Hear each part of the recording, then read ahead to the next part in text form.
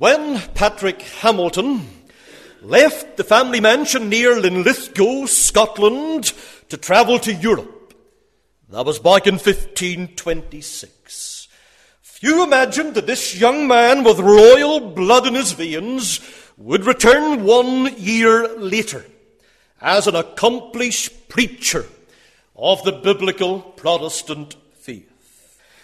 Even fewer could have predicted back then that within just a few months of his return to Scotland, he would be burnt at a stake in St. Andrews on the orders of the Roman Catholic Archbishop of Scotland. He would be the first martyr for the Lord Jesus Christ in the cause of the Scottish Reformation. Coming into that 16th century, the land of Scotland had been held in the darkness of Roman Catholicism for coming on 4 centuries. Rome's grip upon the country was total. The throne back then was weak, so the king was no obstacle to their desire for power. The nobles were divided into factions. The people were sunken in ignorance. And so all of these factors gave the Roman Catholic bishops and abbots free rein to fill all the influential positions at the king's court and to discharge the highest offices in the state. They were chancellors. They were secretaries of state. They were the members of the judiciary. They were the ambassadors. They led armies, fought battles, tried and executed criminals, and yes, they also executed faithful preachers of the gospel too. The first Tyndale Bible came into Scotland around 1525, and it began by its reading and spread to shed some gracious light in Scotland. But what Scotland really needed then was a spark somewhere in the country to ignite and through that to spread the Protestant Reformed faith across the entire face of the nation. It needed, in the words of one historian, the living voice of the preacher and the fiery stake of the confessor to arouse the nation from the dead sleep in which it was sunk. And it found both the living voice of a preacher who was preaching the Bible that was being translated into their language, and also not only the living voice of the preacher, but the fiery stake of the confessor. It found both of these in the person of Patrick Hamilton. In 1526, when he was 23 years of age, Patrick Hamilton began to hear rumblings about men who were teaching the Word of God in Europe. Now, he was primed to be a formidable noble in the land of Scotland because of his royal lineage. Patrick Hamilton was connected to the throne both through his mother and his father's families. He had a great education at the University of Paris. And again, that would have meant that he would have carved out a considerable position within the country of Scotland. But with a passion in his heart, he left his homeland to find and to meet with the heroes of the faith in that day over on the continent of Europe. He went from country to country, eventually travelled to Germany, where he met with William Tyndale, John Frith, Martin Luther, and Francis Lambert. Hamilton checked into Wittenberg in Germany at the best possible time in history to visit. He met the herald who was shaking the planet with his pen, Martin Luther. It was just 6 years at that time after the Diet of Worms, where Luther had been called upon to renounce the truth of salvation by the Roman Catholic Church and also to reaffirm the heretical teaching of the Catholic Church. Hamilton then, coming into Luther's presence, would have heard about this great event from the mouth of the man who uttered these words to the rulers of the world in that day, unless I am convicted by Scripture and plain reason, I do not accept the authority of popes and councils, for they have contradicted each other. My conscience is captive to the word of God. I cannot and will not recant anything, For to go against conscience is neither right nor safe. Here I stand, I can do no other. God help me. Amen. The one who uttered those words, Martin Luther, welcomed Patrick Hamilton into his home, and he sat and he dined with Martin Luther and his wife of 2 years, Katharina von Borum, and to hear the story, as he would have done firsthand, of how she, as a nun, heard of salvation by grace through faith, embraced that truth, escaped the clutches of the Catholic Church, and found her way into Luther's life, the story he heard would have moved Patrick Hamilton's soul. But to be able as well to sit at the base of Luther's pulpit, sing in thunderous accord with the hymns that Luther penned, hear the glories of Christ preached from the Word of God, would have been the highlight of all. Hamilton heard how Christ's death on the cross was the perfect sacrifice for God the Father, that Christ was the only worthy sacrifice, that salvation comes by grace alone, through faith alone. Hamilton there also linked up with Francis Lambert at the College of Marburg, a most remarkable man indeed. Many have claimed that Francis Lambert had a greater and a clearer understanding of the truth as it is in Jesus than even Martin Luther did. But after receiving this teaching at the feet of these mighty reformers, Patrick Hamilton's heart was burning with desire for his own countrymen back home. He wanted them to hear the same message and to embrace the same Lord Jesus Christ. So he left Europe and he headed back to bring the light of Christ to Scotland, despite the obvious dangers that were posed to him by the Roman Catholic Church and its control over the entire nation. Hamilton got out there and he began in Scotland to openly preach the doctrines of the Reformed faith. And in a very short space of time, this living voice of the preacher travelled right down the east coast of Scotland as far as St. Andrews. That was the religious capital of Scotland at that time, and that voice travelled right into the ear of the Roman Catholic Archbishop who had his seat there in St. Andrews. Now that Archbishop, James Beaton, all he wanted was to erect a stake and burn Hamilton on the spot, wipe him off the face of the earth. But he knew, given the connections that Hamilton had to the kingly line, given the might and influence of the Hamilton family behind him, it was not going to be easy to wipe him out. So he hatched a clever plan. As a means of gathering as much evidence as possible against this heretic Lutheran, he invited him to a meeting, gave him total liberty to preach and teach his new doctrines in St. Andrews itself. And the Archbishop's plan was that as he preached away in St. Andrews, the whole city would gather out and they would hear him and would then be in a position to bear witness against Patrick Hamilton. Now, that young Scottish reformer was not naive. He knew what was happening. He knew what was in the Archbishop's mind, but he had an aim.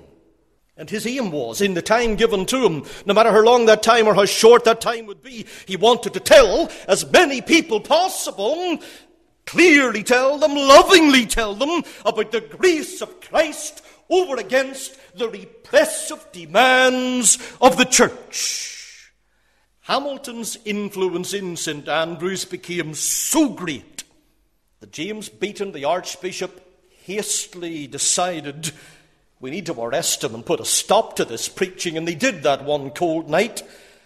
Then they brought him out and he used all the information they had collected for the space of the past month while he'd been preaching in St. Andrews. All the material out of Hamilton's sermons. They used it to sentence him to death and publicly burn him in St. Andrews in front of the university. And so they raised, by his execution in Scotland, the fiery stake of the confessor. The living voice of the preacher had been heard. Now the fiery stake of the confessor had been raised 29th of February 1528.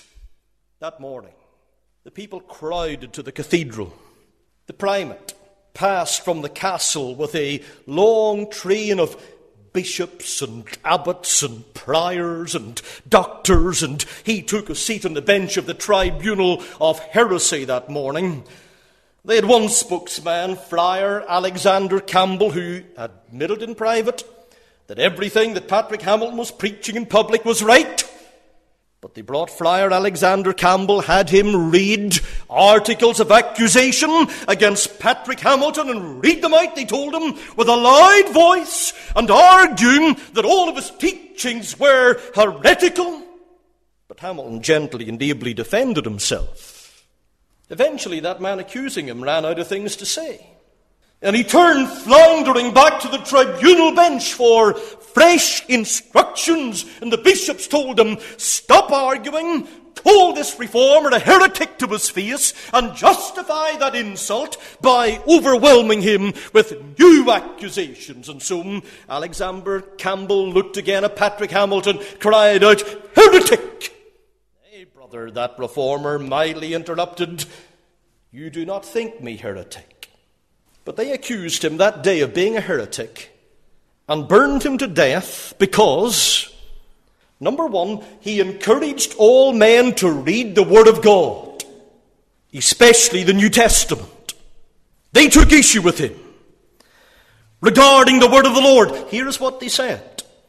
Heretic, thou saidst it was lawful to all men to read the Word of God, and especially the New Testament.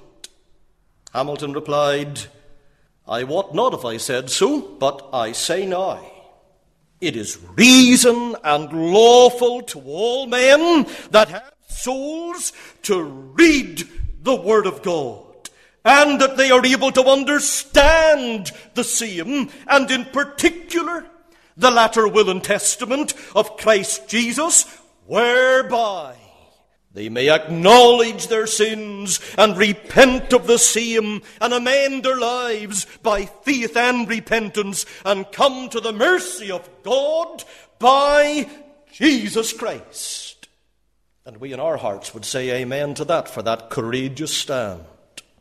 But here he is, about to go to the stake before this Roman Catholic tribunal, being put down and branded as a heretic because he was encouraging all men to read God's Word. Of course, Patrick Hamilton loved the Word of God himself, and he longed that everybody else in Scotland should come to know it too. When he had arrived over in Europe the previous year, at that stage, William Tyndale was a third of the way through his translating of the Bible into English. Hamilton would have been amazed in Europe at the medium of print, because Tyndale was the first to use this to greatly increase the distribution of the Scriptures of God. To sit at the feet of Tyndale, hear the zeal of this man who had a passion in his heart that his countrymen in England would hear God's Word and receive it in their language and read it in their own language. To have that passion led to him. Well, it was infectious. And Patrick Hamilton would have been sucked up by that kind of passion. And again, Luther over there in Europe, just 5 years previous, had published the first Bible in German. And Hamilton in Luther's house could hold that Bible that man already had died for. Over in Europe, he'd been feasting, he said, at a banquet of the Word, while his brethren back home in Scotland were starving, and he longed for them that they might hear this truth and embrace that which had transformed him. Hamilton gave himself to the earnest study of God's Word. He had a deep grasp of Scripture. That grasp of the Bible that he had won him respect and esteem from that great reformer over there, Francis Lambert. And later when Hamilton died, Lambert said, this young man of the illustrious family of the Hamiltons came from the end of the world, from Scotland to your academy, in order to be fully established in God's truth. I have hardly ever met a man expressed himself with so much spirituality and truth on the Word of the Lord. When Hamilton got back to Scotland, he began preaching up at his own home in Kincavel near Linlithgow. And he began to preach the foundation of the Reformation. By grace are ye saved through faith. His family, many around in the villages by that Linlithgow district, were among his first converts. And with boldness and Christ-like love, Patrick Hamilton went from village to village to village, teaching, preaching the gospel of Jesus Christ. And his straightforwardness, combined with his courteous manner, allied to the theme of his learning, won the hearts of many. It was said of him that going out into the fields, he would join himself to groups of labourers as they rested at noon and exhort them. This is why we read John 6 today. Verse 27 in particular, he would exhort those field labourers that while they were labouring for the meat that perisheth, not to be unmindful of that which endures unto eternal life. And opening the sacred volume, he would explain to that rustic congregation the mysteries of the kingdom which was now come unto them, and he would bid them to strive to enter in. William Blakey writes, "Never did the silver trumpet sound more sweetly or richly as it fell on the ears of men who had never heard it before. It was at once recognized as the trumpet of heaven." Predictably, Rome did not want any trumpet of truth or trumpet of heaven to be blown in the land. After all, for centuries before and after, their practice was to round up people with Bibles, burn the people who had them, burn the people along with their Bibles. Some reformers burned at the stake with their Bible attached to their necks. Now, what is this saying to us, and how should it affect us? Like Patrick Hamilton, we need to learn this book.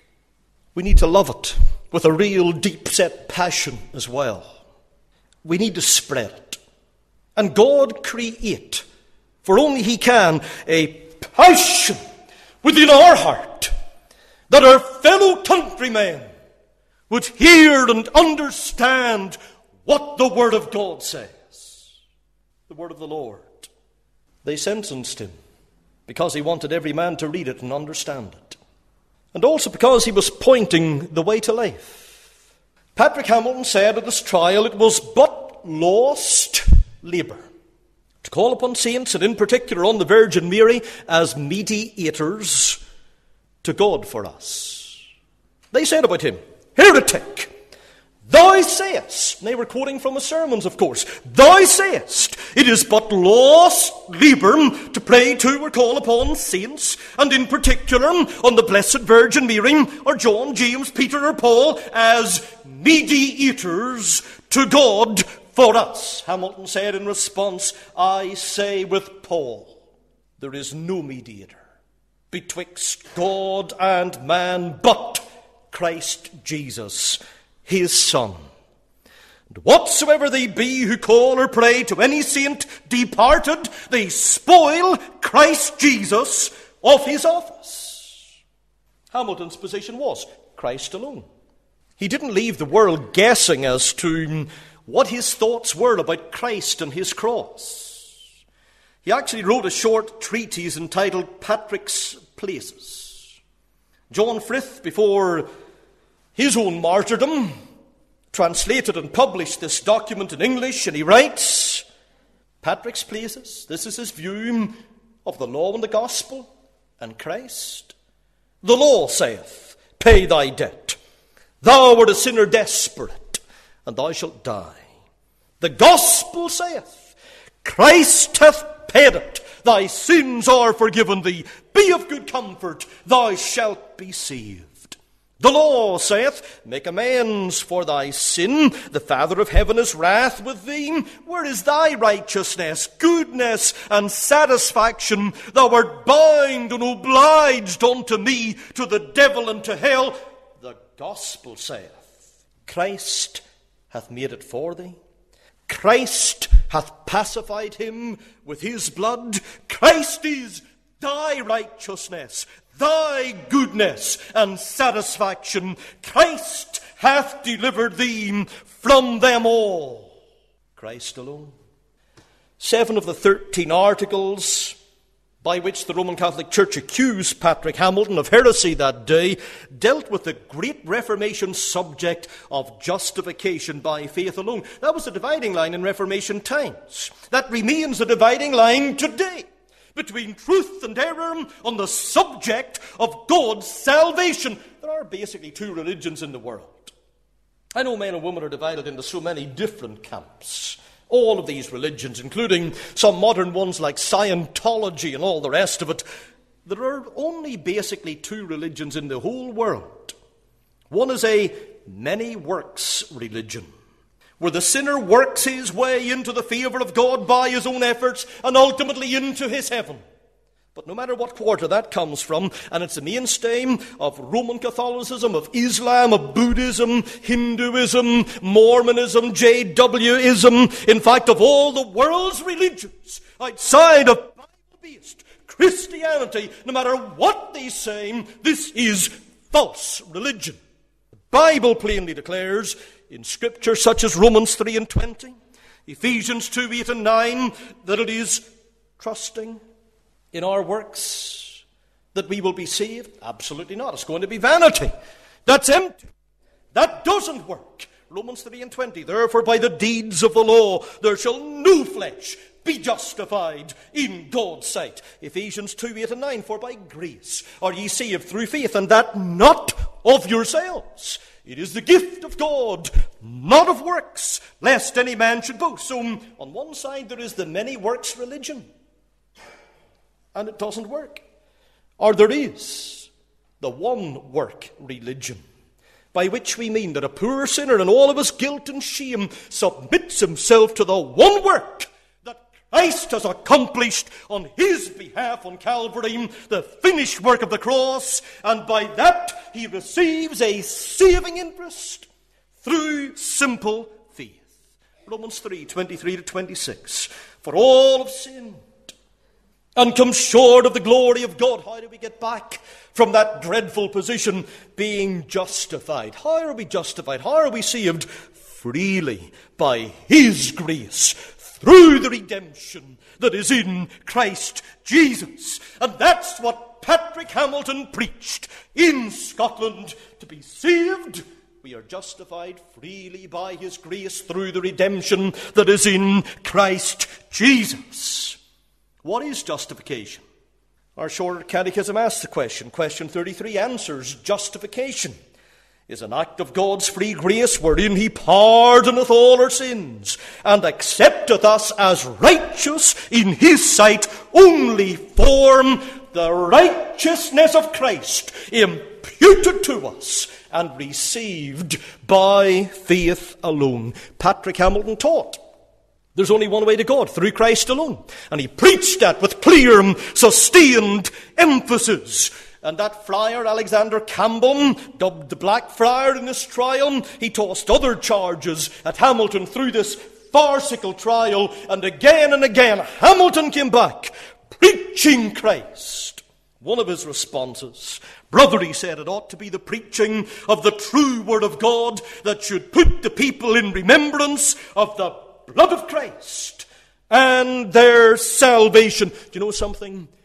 We need to make sure this emphasis lies at the heart of preaching today. Again and again and again, people need to hear, no works of merit now I plead, but Jesus take for all my need. No righteousness in me is found, except upon redemption ground, and the righteousness that I find there on redemption ground is not mine, but it's the righteousness of Christ. Puritan preacher Thomas Watson, speaking of Jesus the mediator, said the Greek word for mediator signifies a middle person, one that makes up the breach between two disagreeing parties, God and us. What at variance by sin, now Christ mediates and becomes umpire between us. He reconciles us to God through his blood. Therefore, he is called the mediator of the new covenant. There is no way of communion between God and man, but in and through a mediator. This is our message. And we cannot, we dare not deviate from it, because it remains the sinner's only hope. In that tribunal, on the way to the stake, they charged him as being a heretic because of his desire that all men would read and understand the Word of God. Because of his desire, the people would forget about the saints and the Virgin Mary as some kind of mediators through which they could approach God and go straight, direct to Jesus Christ, the only mediator. The word of the Lord, the way to life. And finally, an issue they brought up was the warmth of love. Well, that's my title for it, the warmth of love. What they did was they denounced Patrick Hamilton as an heretic because he claimed that masses and services for the dead, offered supposedly to help the souls of the dead through the pains of purgatory, were of no value, and that purgatory did not exist. Here's what they said about him. Heretic, thou sayest, it is all in vain our labours made for them that are departed. When we sing soul masses, psalms and dirges, that's services for the dead, which are the relaxation of the souls that are departed, who are continued in the pains of purgatory. What did Hamilton answer? Brother, I have read in the Scripture of God of no such a place as purgatory, nor yet believe I that there is anything that may purge the souls of men but the blood of Christ Jesus, which ransom standeth in no earthly thing, nor in soul mass, nor dirge, nor in gold, nor silver, but only by repentance of sins and faith in the blood of Christ Jesus. No paeans of purgatory for him.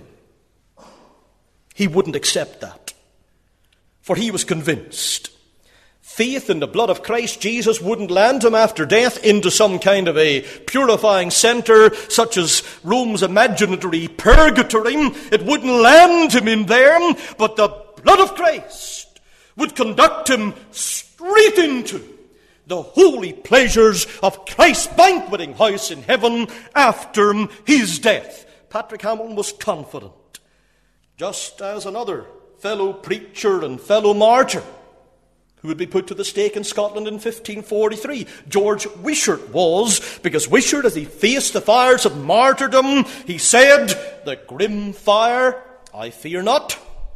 I know surely that my soul shall sup with my Saviour this night from earth right into heaven. Nothing in between. And these persecuted children of the Lord shared a longing that is common to all persecuted saints in all ages, in all parts of the world, a passion, a desire for heaven. Don't we read in Hebrews 11, verse 13, 14, 16, these all died in faith, not having received the promise, but having seen them afar off, and were persuaded of them, and embraced them, and confessed that they were strangers and pilgrims on the earth. For they that say such things declare plainly that they seek a country, but now they desire a better country, that is, an heavenly. Turning round to the tribunal, no doubt in frustration and exasperation, the friar, Alexander Campbell, said, my Lord Archbishop, you hear he denies the institutions of Holy Kirk and the authority of our Holy Father, the Pope. I need not to accuse him anymore. Now, that's an interesting description. Holy Kirk, Holy Roman Catholic Church, and Holy Father the Pope, indeed. One of Patrick Hamilton's judges that day, sitting on the tribunal bench, was Patrick Hepburn, a prior of monks who had, just to emphasize how holy he was, 11 illegitimate children, and boasted of his adulteries, and they later promoted him to Bishop of Moray. Another trial judge was Abbot David Beaton, who later became a cardinal, spent his nights with prostitutes, his days in burning people for reading the Bible. That was your holy Kirk. Not a lot has changed. It was not too long after his able and worthy defence of his preaching before this tribunal in St. Andrews that Patrick Hamilton left earth and entered our Lord's banqueting house. It wasn't too long, but it was longer than it should have been. He was taken to a stake in front of St. Salvator's College in St. Andrews at noon. His persecutors attached him to that stake by means of an iron band around the middle of his body. They lit the faggots, the timber, to try and ignite the thing. First attempt failed, though the bag of gunpowder exploded into his face and burned his face. The second attempt to ignite all the faggots again failed. They had to bring others. The third time they had to bring more faggots in, and they burned him slowly for those 6 hours. A desperate trial, but he endured it with great grace. There's a man of 24 years of age, embracing the flames of earthly fire that he might enter in through the gates of an eternal heaven, where he would be welcomed by one who had died more tragically than he. You know something? The news of Patrick Hamilton's burning produced joy among the Catholics. The doctor of Louvain thanked Beaton for his services, that's the Archbishop, his services to the faith, and congratulated him almost with envy, he and the University of St. Andrews, about the honour it had earned by such an edifying display of Catholic zeal. Patrick Hamilton's death caused grief among the reformers. Where he'd been over in Germany, they heard what had happened to him. At Marburg, their grief was equalled only by their admiration for the man. Lambert, who had been one of his tutors, said, "He came to your university out of Scotland, that remote corner of the world, and he returned to his country again to become its first and now illustrious apostle. He was all in fire with zeal to confess the name of Christ.